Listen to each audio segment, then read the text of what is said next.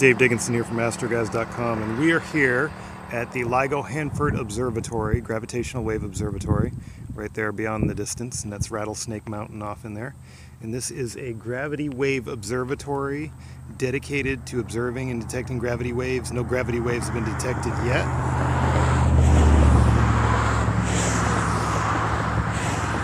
But advanced LIGO is scheduled to go online here right around probably by the end of next year. They're doing the commissioning phase right now for LIGO Hanford and LIGO Livingston. And by the end of 2015, advanced LIGO should be running with 10 times the sensitivity, and hopefully they'll be able to detect gravity waves up here at quite a distance. LIGO Hanford facility. You can see down both detector arms here. Very neat.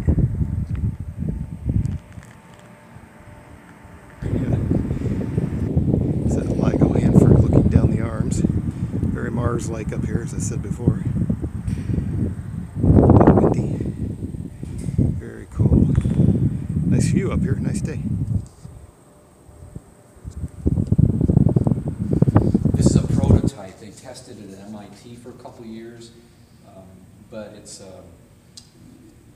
they used it to develop the control system, so they didn't need to put For advanced glass LIGO, masses in yeah. it. So it just has these metal dummies instead. But in the production units, this third stage mass right here would be a 100-pound piece of glass. Yeah. There would be two, the sides of it would be flat, and there's glass, we call them ears, that get bonded onto the sides, and then you weld two glass fibers on each side that are about 60 centimeters long, and those glass fibers run straight down to ears that are also attached to the side of the mirror, and that's how you hold the mirror up. So these would be sitting on advanced LIGO at the end of the arms or in the center?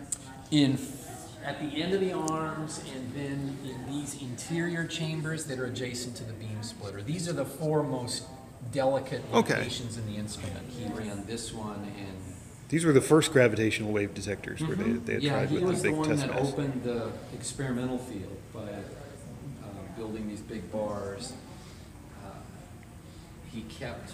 So is that solid iron through that? It's aluminum. Aluminum. Oh. Isolation units. We call them ISIs, internal seismic isolation. So you might be wondering, well, Dale, didn't you tell me that all your advanced LIGO stuff is installed? And in fact it is, but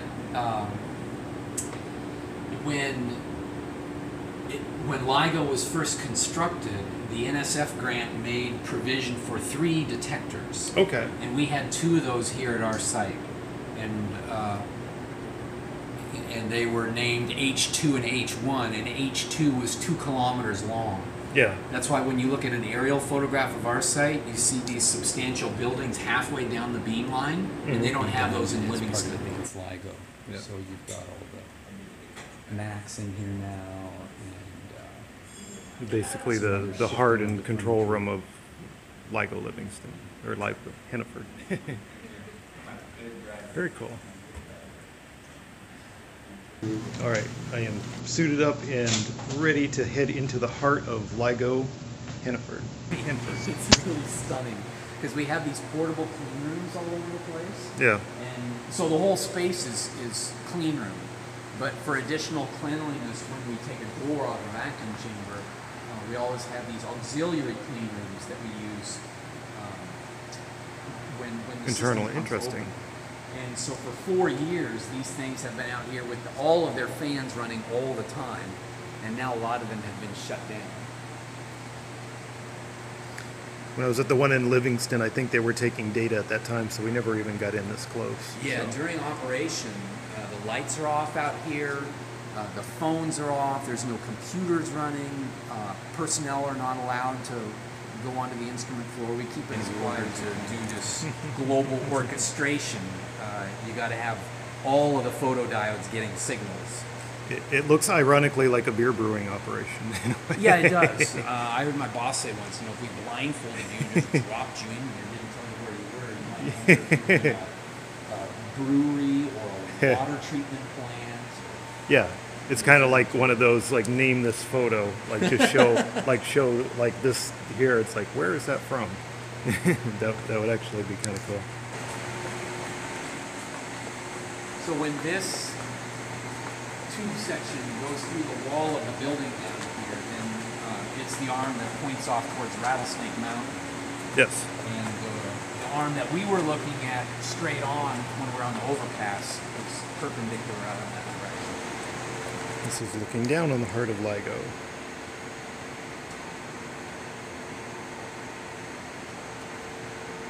We were talking about earlier, it's amazing how much they have to account for to make this operation work.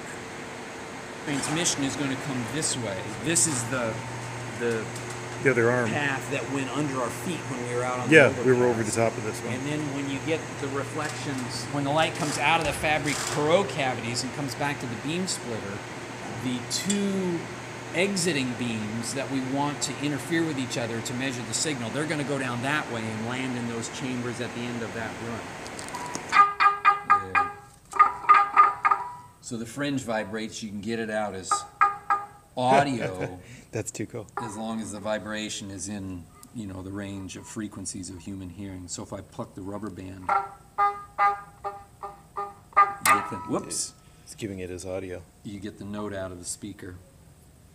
And we can do this on the large instrument.